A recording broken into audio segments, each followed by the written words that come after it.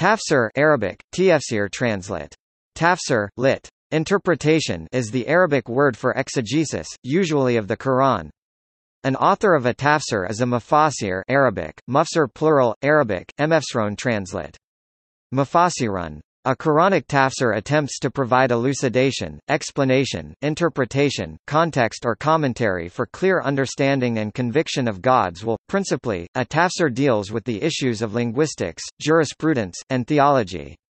In terms of perspective and approach, tafsir can be broadly divided into two categories, namely tafsir bi-al-mathur, lit. Received tafsir, which is transmitted from the early days of Islam through the Prophet Muhammad and his companions, and tafsir bi-al-ra'yi, lit. Tafsir by opinion, which is arrived through personal reflection or independent rational thinking. There are different characteristics and traditions for each of the tafsirs representing respective schools and doctrines, namely Sunni Islam, Shia Islam, and Sufism. There are also general distinctions between classic tafsirs compiled by authoritative figures of Muslim scholarship during the formative ages of Islam, and modern tafsir which seeks to address a wider audience, including the common people.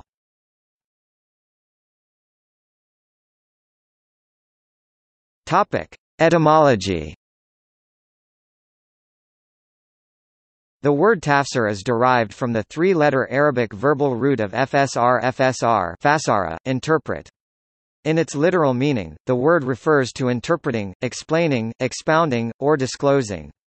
In Islamic contexts, it is defined as understanding and uncovering God's will which has been conveyed by the Quranic text, by means of the Arabic language and one's own knowledge.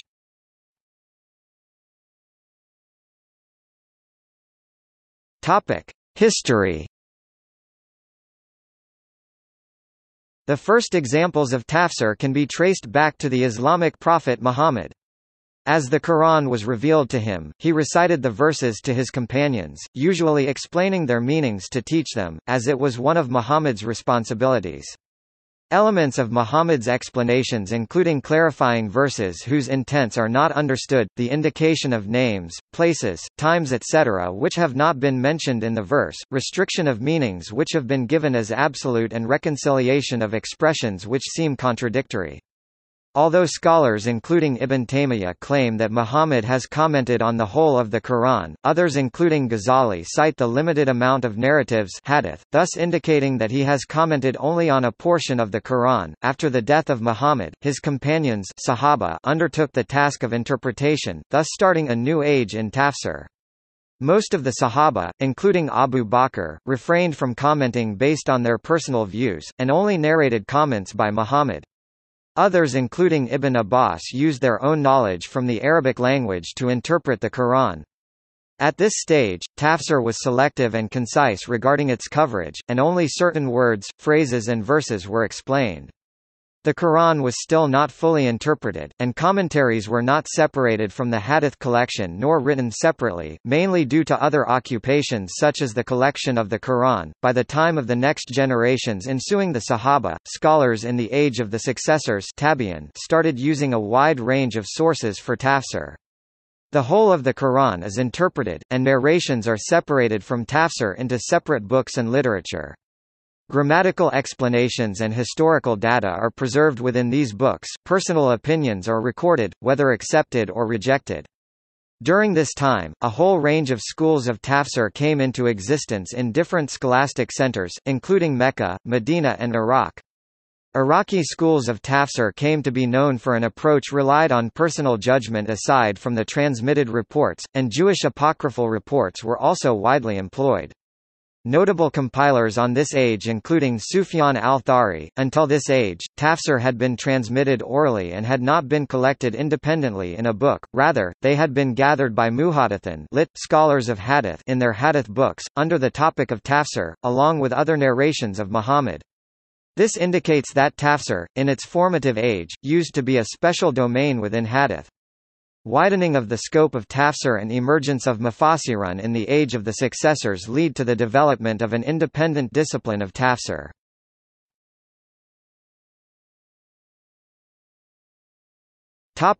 Conditions. An author of tafsir is a mufassir Arabic, mufsir plural, Arabic, mfsron translate, mufassirun. According to Sunni Islamic scholar al-Suyuti, mufassirs are required to master 15 fields from different disciplines such as linguistics, rhetoric, theology and jurisprudence before one can authoritatively interpret the Quran. The foremost discipline that constitutes the basis of tafsir learning is Arabic language. Arabic in this context specifically means classical Arabic. One of the earliest Islamic scholars Mujahid ibn Jab said, "It is not permissible for one who holds faith in Allah and the Day of Judgment to speak on the Quran without learning classical Arabic, especially relevant expertise as how one learns the meaning of each word." In this respect, it should be known that classical Arabic must be mastered in its entirety because one word may have various meanings, a person may only know 2 or 3 of them, whereas the meaning of that word in the Quran may be altogether different. Other fields related to Arabic language includes philology of Arabic. It is important because any change in the diacritical marks affects the meaning, and understanding the diacritical marks depends on the science of Arabic philology. Morphology of Arabic language is also important because changes in the configuration of verb and noun forms change the meaning. Ibn Faris said, "A person who misses out on Arabic morphology has missed out on a lot." Lastly, al-ishtiqaq is the science of etymology which explains the reciprocal relation and radical composition between the root and derived word. It should be learned because sometimes one word derives from 2 root words, the meaning of each root word being different. For example, a word masi derives from the root word masa, which means to feel something and to touch something with a wet hand, but also derives from the root word masahib, which means to measure. Another relevant discipline is the science of interpreting the Arabic sentence. Ilm al-Ma'ani is the science by which one figures the syntax through the meaning of a sentence.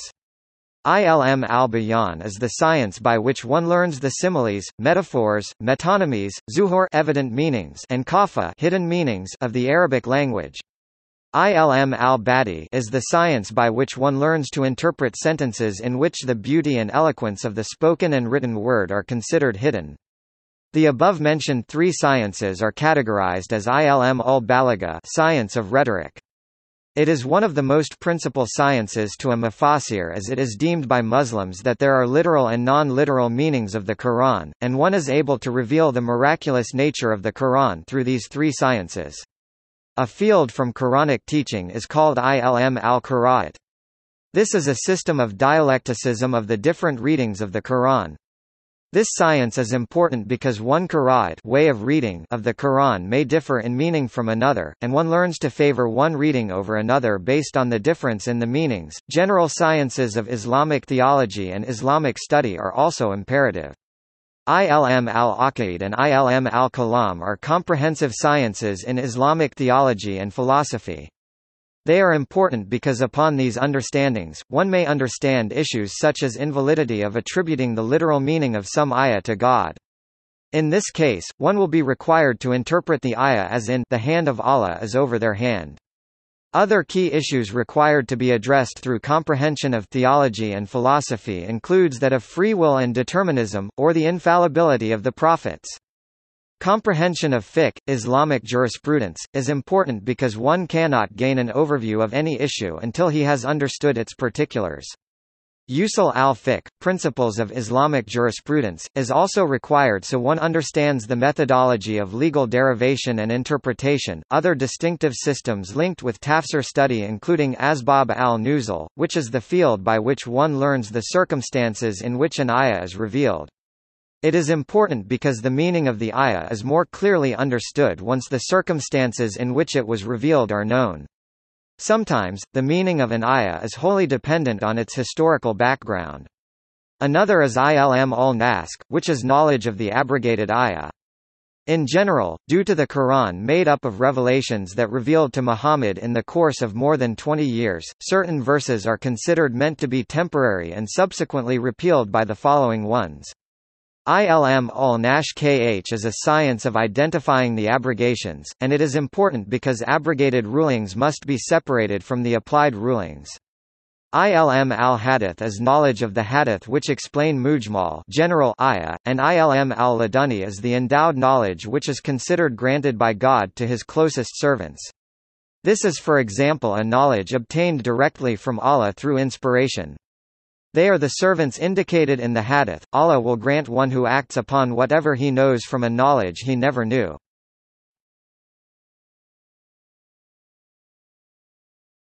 Topic: Principles. There are several frames of reference in which tafsir can be categorized. The main issue of framing constitutes its methodology. Tafsir can be broadly divided into two categories from the viewpoint of methodology employed in order to approach the interpretation. These categories are called tafsir bi-al-mathur Arabic, altsir balmathwar lit. Received tafsir, also known as tafsir bi-al-riwaya Arabic, tafsir balrawait and tafsir bi-al-ra'i Arabic, altsir balray lit. Tafsir by opinion, also known as tafsir bi-al-diraya Arabic, tafsir baldri. Topic: Tafsir bi-al-mathur, tafsir bi-al-riwaya. Tafsir bi-al-mathur, or commonly known as tafsir bi-al-riwaya, is the method of commenting on the Quran using traditional sources. Tafsir bi-al-riwaya connotes tafsir using another portion of the Quran, or sayings of the Islamic prophet Muhammad, or saying of his companions. This classical tafsir method is agreed upon by all scholars, and is the most used method throughout history, partly because other methods have been criticized. Criticism of non-riwaya method is mostly based on two grounds. For one, the Prophet has condemned those who interpret the Quran from their own point of view, and for two, most companions of the Prophet have refrained from presenting their own ideas. Some important examples of tafsir bi-al-riwaya are Jami al-Bayan by al-Tabari and Tafsir al-Qur'an al-Azim by Ibn Kathir. The sources used for tafsir bi-al-riwaya can be ordered by the rank of authority, as the Quran, hadith, the report by Sahaba and Tabi'in, classical Arabic literature, and Israeliyat. The most authoritative source of the interpretation is the Quran itself. Interpretation of the Quran employing other Quranic reference is very common because of the close interrelatedness of the verses of the Quran with one another. The Quranic verses explain and interpret one another, which leads many to believe that it has the highest level of authenticity. Many verses or words in the Quran are explained or further clarified in other verses of the Quran. One example of the hadith which extensively employs this source of method is Al-Mizan fi Tafsir al-Quran by Muhammad Hussain Tabatabai.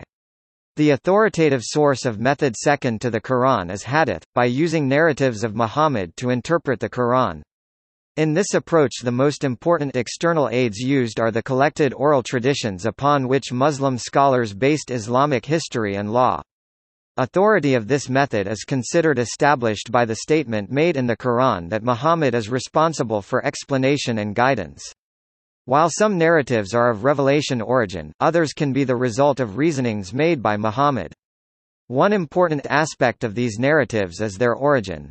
Narratives used for tafsir, and in general, must be of authentic origin sahih. Narratives of such origin are considered requisite for tafsir. Other source of the interpretation includes the accounts of Sahaba, companions of Muhammad, or Tabi'un, the generation after Sahaba, and Tabi al-Tabi'un, the generation after Tabi'un. Their authority is based on an account in Hadith Sahih Bukhari, which accordingly, Muhammad said, "The best people are those living in my generation, then those coming after them Tabi'un, and then those coming after the second generation." If nothing is found in the Quran or the Hadith, the commentator has recourse to what the Sahaba reported about various verses. These are generally considered above personal opinion, because these people grew up with everyday interaction with Muhammad, and had often asked about the meanings of verses or circumstances of their revelation, and they were very knowledgeable in both Arabic literature and Islamic thought. Another non-scripture-based source of the interpretation is classical Arabic literature. Classical Arabic poetry and the text of the Quran are two resources which can be used as foundational reference in ascertaining the meaning and signification of the remaining literal and figurative diction of the Quran and its style of expression. Using Arabic poetry for defining words is a long-used practice, in fact there are very few scholars who haven't used this source. Less authoritative source of the interpretation is Israeliyat, which is the body of narratives originating from Judeo-Christian traditions, rather than from other well-accepted sources. The Israeliyat are mostly non-biblical explanatory stories and traditions, Hebrew, midrashim, giving extra information or interpretation about events or individuals recorded in the Hebrew scriptures. Scholars starting with the Sahaba have studied narrative accounts of other Abrahamic religions to further explain and clarify verses, especially parables, in the Quran. While some may be accurate, these narratives are not subject to hadith authenticity criteria, and are generally not favored for use.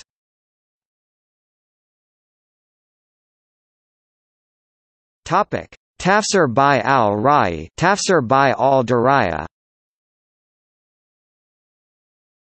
Tafsir bi-al-riwaya, or commonly known as Tafsir bi-al-diraya, is the method of using one's independent rational reasoning and mind to form an opinion-oriented interpretation. The most distinctive feature of Tafsir bi-al-diraya is the inclusion of the opinions of the commentator, thus forming the more objective view on Quranic verses. The relative paucity of traditional sources is also a practical reason why the scope of the methodology is augmented. This is considered sanctioned by the Quran itself, as written in the Surah Sad verse 29, "This is a scripture that we have revealed unto thee, full of blessing, that they may ponder its revelations, and that men of understanding may reflect." This method is not interpretation by mere opinion however, but rather opinions must be based on the main sources. Performing Quranic interpretation using solely one's own opinion is believed to be prohibited by some Muslims. This is based on an authenticated hadith of Muhammad which states, "He who says something concerning the Quran without knowledge, he has taken his seat of fire." However, this hadith can alternatively be interpreted to refer to the importance of first properly studying and learning the Quran before attempting to teach or preach it to others. Accordingly, the method of independent reasoning has several qualifications and conditions that need to be satisfied. Due to the nature of orientation toward opinions, this method is rejected by certain scholars such as Ibn Taymiyyah, and prohibited by Wahhabi Islamic doctrine. Some important examples of such tafsirs include Anwar al-Tanzil by al-Baydawi and Mafati al-Ghayb by Fakhr al-Din al-Razi. Some parameters used by these scholars including linguistic resources, historical sources, methodological concepts such as maqasid or socio-cultural environment taken into consideration. In terms of linguistic resources, literary elements of the Arabic language, including morphology, eloquence, syntax are an integral part of tafsir, as they constitute the basis of understanding and interpretation. Arabic has a systematic way of shaping words so one can know the meaning by knowing the root and the form the word was coined from. If any word can be given a meaning that is compatible with the rules of grammar, Quranic text can be interpreted that way. In terms of historical resources, scholars may choose to interpret verses according to external factors, including their historical context and their place of revelation. Historical context asbab al-nuzul is particularly important to interpret verses according to how the Quran was revealed, when and under which circumstances, and much commentary was dedicated to history. The early tafsirs are considered to be some of the best sources for Islamic history. Classification of the place of revelation, whether it was revealed in Mecca or Medina, is important as well. This is because in general Meccan verses tend to have an iman, loosely translated as faith, nature that includes believing in Allah, the Prophet and the Day of Judgment, whether it be theological foundations or basic faith principles. On the other hand, Medinan verses constitute legislation, social obligations, and constitution of a state. On the more conceptual level, the idea of maqasid goals or purpose can be taken into account. Verses may be interpreted to preserve the general goals of Sharia, which may be considered simply as bringing happiness to a person in this life and the hereafter. That way, any interpretation that threatens to compromise the preservation of religion, life, lineage, intellect or property may be discarded or ruled otherwise in order to secure these goals. Further, the socio-cultural environment may also be taken into consideration. This includes understanding and interpreting the Quran while taking into account the cultural and social environment to which it has been revealed, or according to the scholar's own time. Often than not, the distinction can be made between the general verses that aimed at universal conditions for Muslims, and specific verses that applied to specific conditions, time or need. This is considered an integral part of analyzing the universality of the Quran. Scholars usually do not favor to confine verses to a single time interval, but rather interpret according to the needs of their time.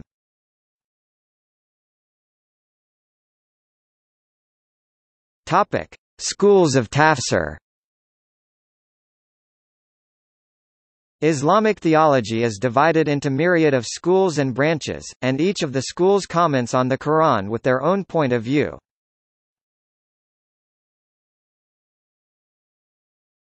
Topic: Sunni Tafsir. Sunni Tafsir tradition was primarily established with Jami al-Bayan, the work of Muhammad ibn Jarir al-Tabari. This work was mostly resembled an encyclopedia of comments and opinions of the Quran transmitted by the earlier authority up to the time, thus considered one of the most vital sources for the traditionalists. However, this tafsir does not put emphasis on evaluation of the chains of transmission isnad. In this regard, later scholars have made the supplementary assessment to refine the selection and authenticity of the earlier reports. Tafsir al-Qur and al-Azim by Ibn Kathir is considered an abridgment of the work by al-Tabari. This tafsir work is especially popular among the Salafi school of thought.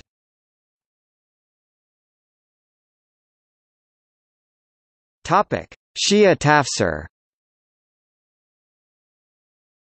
Tafsir by Shia Islam similarly deals with the issues concerned by Sunnis, and employs similar methodology as well, except for the adherence toward certain beliefs and creeds Shi'ism espouses. Distinctive features of Shia tafsirs include expounding of the concept of imamate, the heavier weight put on verses that considered to be the foundation of successorship to Muhammad within the Prophet's family begins with Ali, and the heavier authority put on interpretations attributed to the 12 imams. These characteristics result in distinction being made between the esoteric and the exoteric meaning of the Quran, and the esoteric meaning attributed to the imams preferred over the exoteric meaning. Certain Shia tafsirs are influenced by Mu'tazili thoughts as well, specifically on the theological issues. On the other hand, tafsir by Zaydi school of jurisprudence, which espouses the doctrine closest with Sunnis of all Shia sects, produces tafsir resembling Sunni tafsir in its quality. Some Zaydi tafsirs are considered popular among Sunnis as well. Some of the important examples of Shia mufassirs and its tafsir are Al-Tibyan fi Tafsir al-Quran by Sheikh Tusi 461,067, and Majma al-Bayan li Fahm al-Quran by Sheikh Tabarsi d. 548 1153.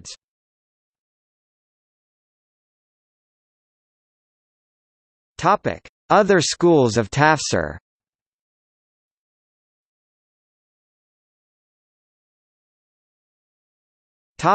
Mu'tazila. The Mu'tazila tradition of tafsir has received little attention in modern scholarship, owing to several reasons. First, al-Kashaf by al-Zamakhshari is the only traditional tafsir from the Mu'tazilite school which is available in a published form. It is narrower in scope than major tafsir works, concentrating mainly on grammar and language, and to some extent on theology. Secondly, several exegetical works by Mu'tazila scholars have been studied as books on theology rather than as works of tafsir. Thirdly, the large Mu'tazilite tafsir at Tadab fi Tafsir al-Quran by al-Hakim al-Jishumi has not been edited, and there is no complete copy of it available at any single location, which limits its accessibility to scholars.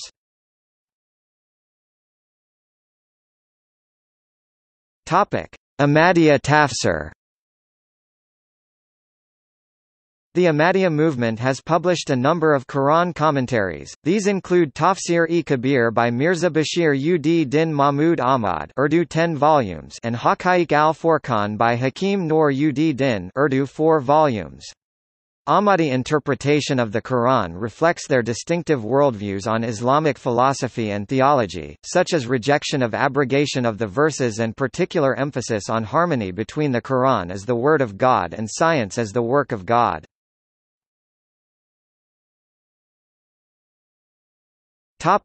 Sufistic approach.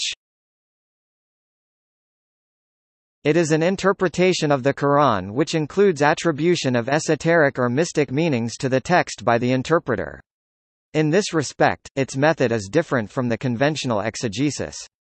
Esoteric interpretations do not usually contradict the conventional, in this context called exoteric, interpretations. Instead, they discuss the inner levels of meaning of the Quran. A hadith from Muhammad which states that the Quran has an inner meaning, and that this inner meaning conceals a yet deeper inner meaning, and so on up to 7 levels of meaning, has sometimes been used in support of this view. Islamic opinion imposes strict limitations on esoteric interpretations, especially when interior meaning is against exterior one. Esoteric interpretations are found mainly in Sufism and in the sayings hadiths of Shia Imams and the teachings of the Ismaili sect. But the Prophet and the Imams gave importance to its exterior as much as to its interior, they were as much concerned with its revelation as they were with its interpretation. These are generally not independently written, however they are found in the books of Sufis. Some examples are Haqaiq al-Tafsir by Sulami, and Tafsir-e-Rifai by Fakhr Syed Muhammad Rifai Arab.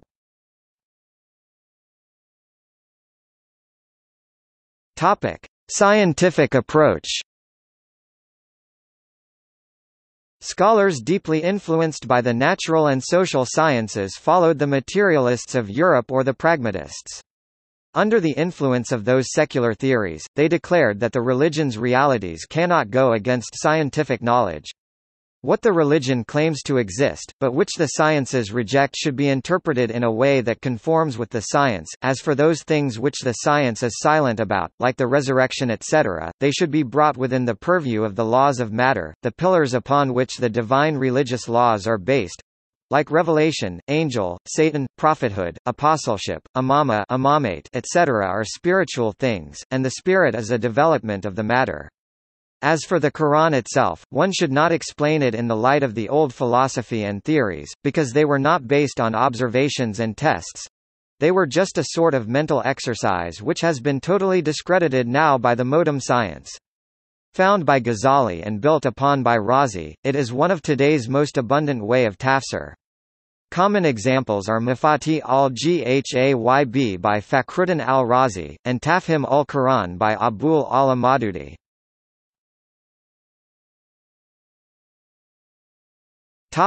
Philosophic approach. The philosophers try to fit the verses on the principles of Greek philosophy. If a verse was clearly against those principles, it was explained away. In this way, the verses describing metaphysical subjects, those explaining the genesis and creation of the heavens and the earth, those concerned with life after death, and those about resurrection, paradise and hell were distorted to conform with the said philosophy. That philosophy was admittedly only a set of conjectures, unencumbered with any test or proof, but the Muslim philosophers felt no remorse in treating its views on the system of skies, orbits, natural elements and other related subjects as the absolute truth with which the exegesis of the Quran had to conform. Fiqhi approach. Fiqhi Tafsir deals mainly with verses that have a legislative meaning, and it strives to obtain Islamic law from the Quran. It is a very common school classically and modernly. There is a dispute over the number of verses that contain jurisprudence. Numbers ranging from 5 to 200 are reported. Some works part of this school are Ahkam al-Quran by al-Jassas, and Ahkam al-Quran by Qadi Abu Bakr ibn al-Arabi.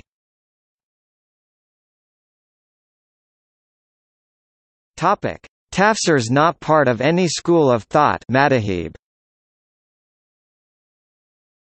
A newer work which incorporates and quotes the work of a multitude of previous scholars and analyzes the relevant Arabic root words based on all available classic Arabic meanings, and references all relevant passages of the Quran, was done by Abdul Manan Omar.